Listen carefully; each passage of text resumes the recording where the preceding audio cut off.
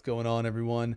As you know, for this open beta coming this weekend, Druid and Necromancer are going to become made available to play, and we wanted to share with you the potential Pulverize bear build that we've been looking at running, and why we think it has the ability to just absolutely, well, pulverize all of the content.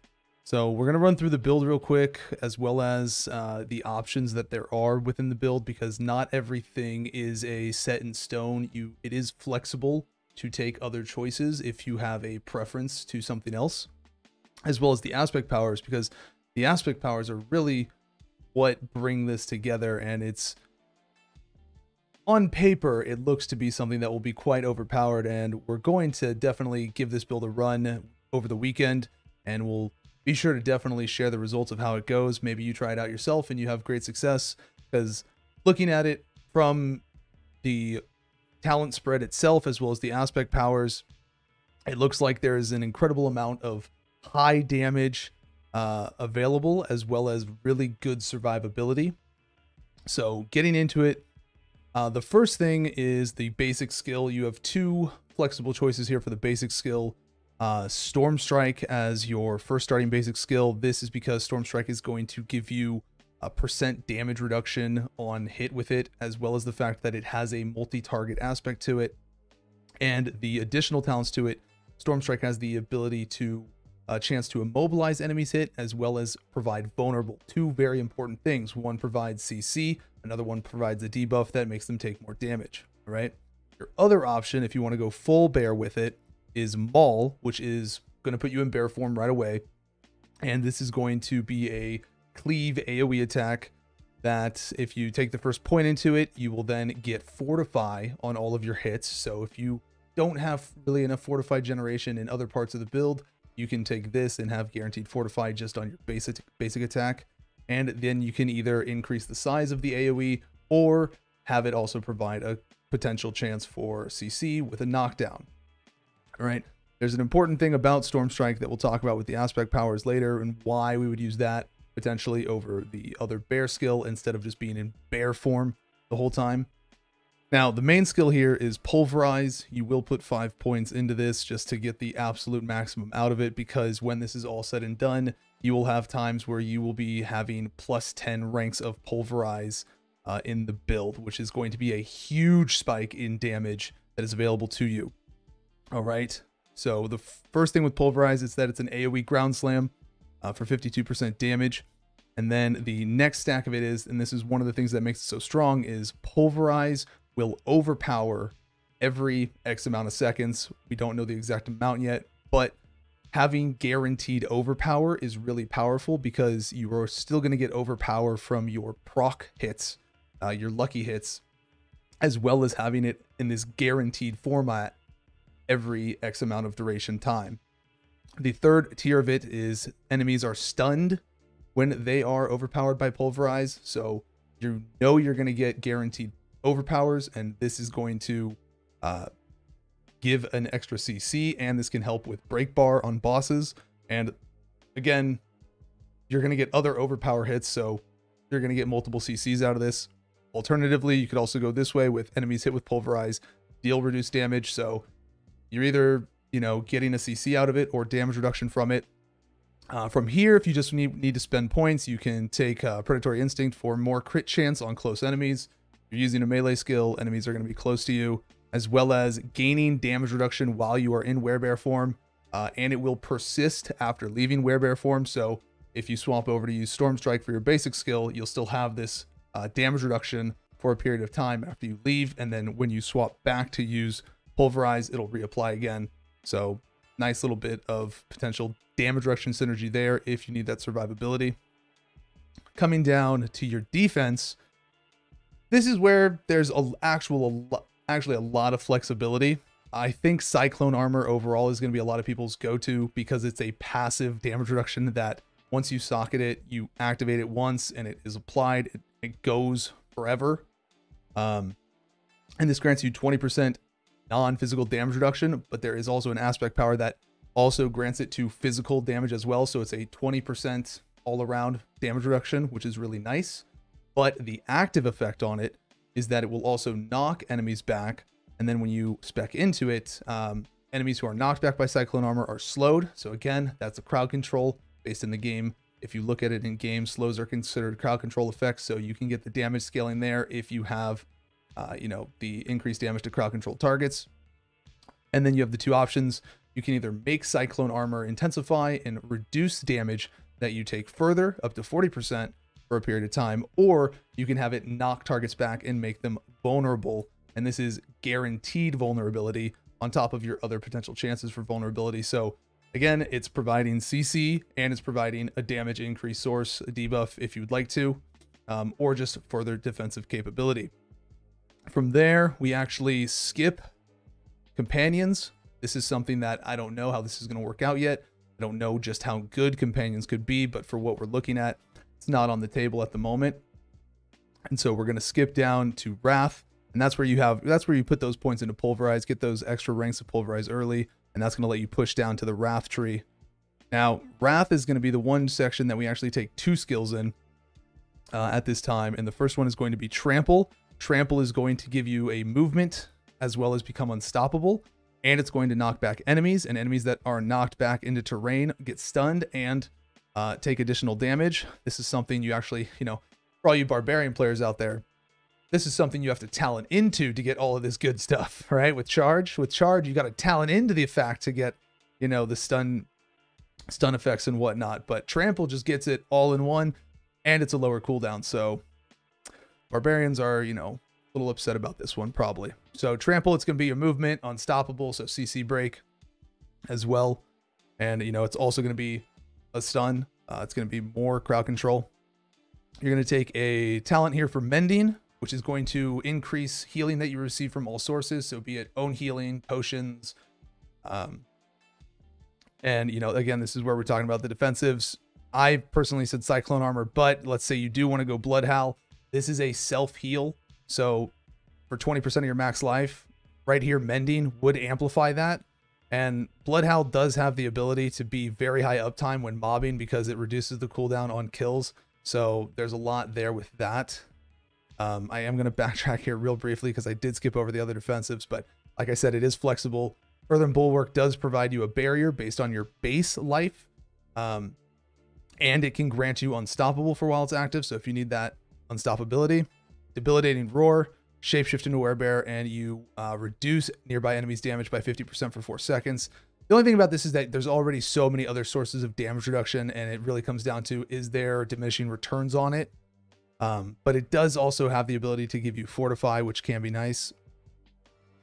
But that's where that Mending comes into play with Blood Howl for increased healing. You have, between potions and Blood Howl, there's a lot of self-healing potential there. And then what you really want is to get to Provocation, which has a baseline. When you remain in Werebear form for at least 30 seconds, your next skill will overpower. So again, this is a second source of guaranteed overpower that you will get access to.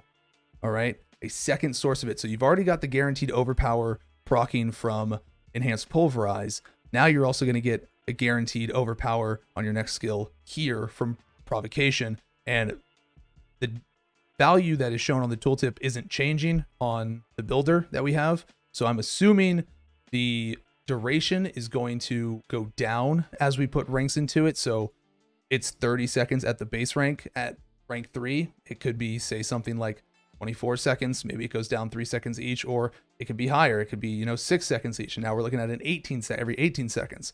Not sure yet. We'll find out during the beta.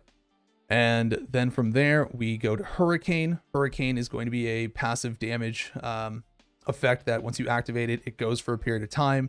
It does a hurricane around you. It's another AoE around yourself. And from here, enemies who are damaged by Hurricane are slowed. So again, applying crowd control, and enemies affected by Hurricane deal less damage. So here you are applying crowd control and damage reduction once again for yourself. So there's a lot of stuff in here that reduces damage that either the enemies deal or reduces damage that you take. So a lot of tanky options all across the tree for this class. Even just outside of the defensive tree, you have tons of damage reduction all around that is available to you.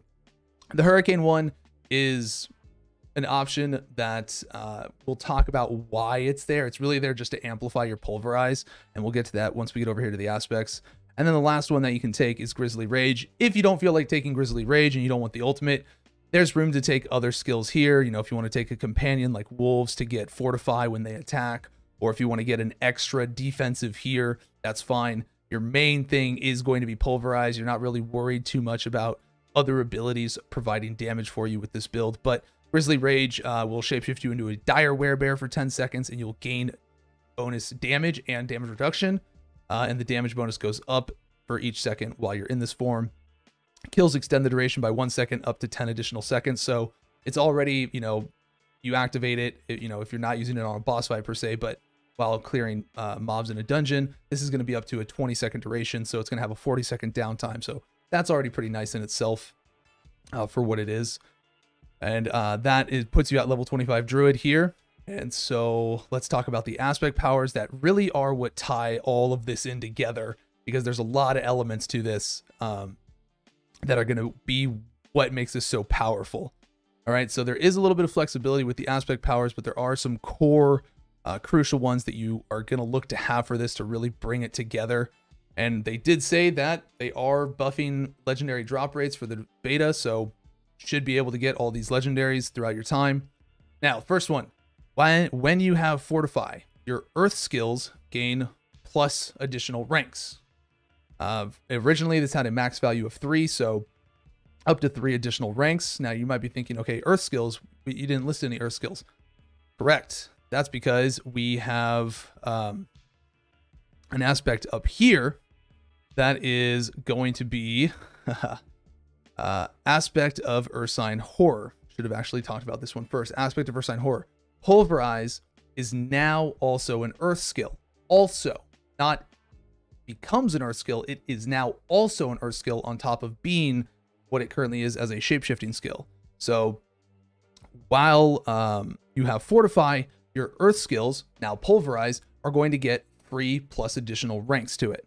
So, you know, here we are. If you're running Maul and you're generating Fortify on all of your attacks, you know, it's going to be very easy for you to generate Fortify overall as a whole. So right here, you're going to get automatic plus ranks to your attacks. And then you have Stormshifter's aspect here. This is where Hurricane comes into play. While Hurricane is active, you get additional plus ranks to your shapeshifting skills.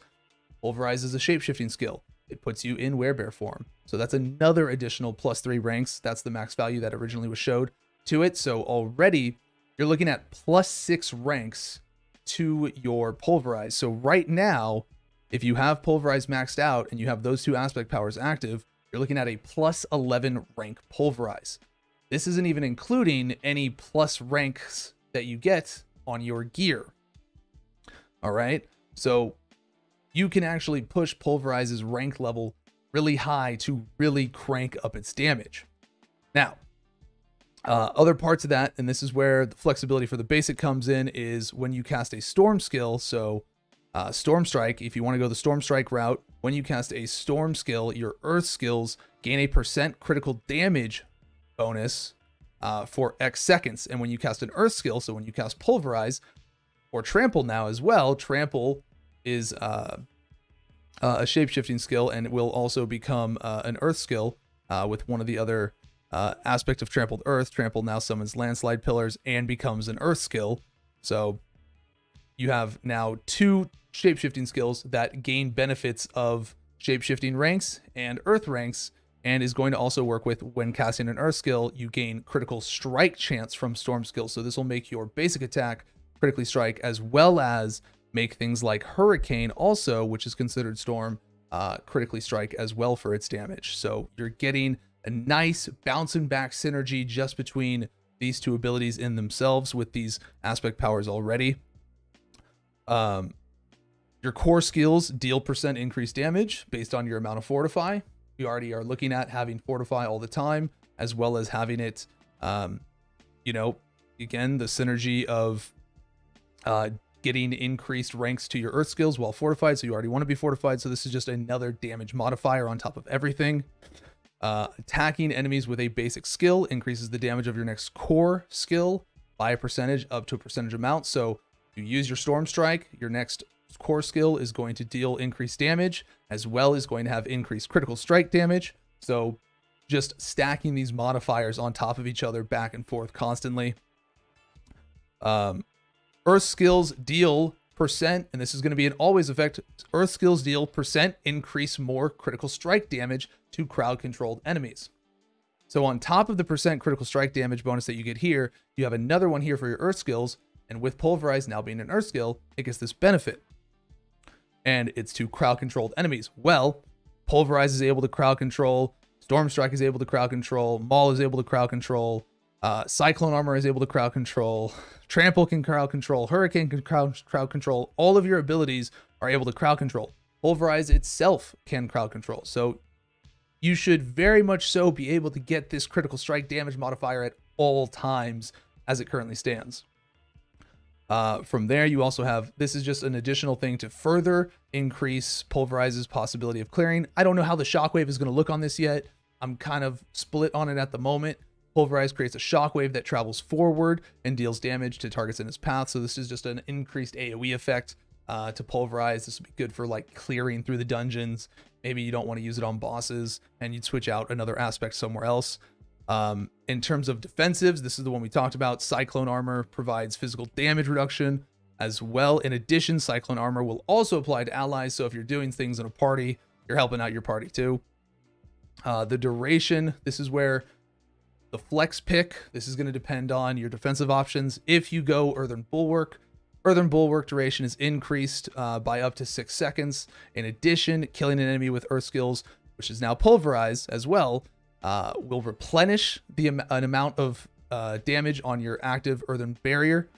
So you can, extend the lifespan of your barrier value over time.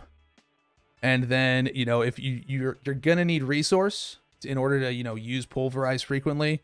Another option to get in here, depending on what, aspect powers you get available to you, restore an amount of your primary resource when you crowd control an enemy. As we just talked about, almost all of your abilities, if not all of your abilities, have the ability to crowd control. So lots of opportunity here for you to just generate your resource, and that's going to allow you to slam the Pulverize non-stop as it goes on. Now, this is just for the level 25 beta. There's other things that you can do as well that makes this more powerful once we incorporate uniques into it. We don't have uniques, so we kind of left these out. And so there's one where I want to look here real fast if I can find it. This is the thing. Your werebear form is now your default true form, and you gain +2 ranks to all werebear skills. So if you had this unique, this is another +2 rank to Pulverize, to Trample, to Maul. Just, you're getting a bunch of free ranks on all of your abilities before you're even looking to rank it yourself through your gear, or even just upping it on your own. Even without upping it on your own, between the ballistic aspect and the stormshifter aspect, you're looking at +6 Pulverize, which is already really strong in itself. And once you do spec into it, +11 baseline while you have those things active. So there's a lot of really good big damage synergy there. A couple other things. There's a unique or aspect power that makes Trample, which is now Trample becomes an earth skill and such. Trample would cast Landslide when you use it, and there's other things that make Landslide like proc a second time and do additional damage. So we only have so many aspect powers available to us, but there's flexibility for you to mix and match other aspect powers to do different things depending on what you want to do with the build yourself. This is just what I'm looking at trying out initially baseline. There's a lot of really free big damage to come out of Pulverize, particularly with the free overpowers. Again, 2 free guaranteed sources of overpower. There's even more overpower synergy when we incorporate things like the Paragon board and other uniques, but we don't have those for this beta, so we're not going to talk about those. But this is what I'm looking at starting off with for the bear build, my bear Pulverize build. This is what I'm looking at doing.